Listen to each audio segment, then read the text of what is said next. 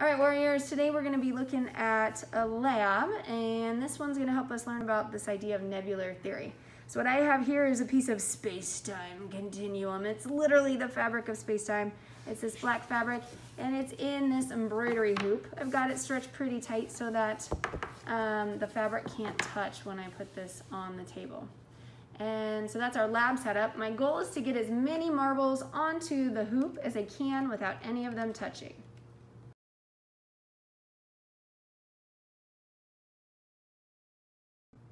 Well, that didn't work. So now I'm going to try again, but I'm going to use a different strategy.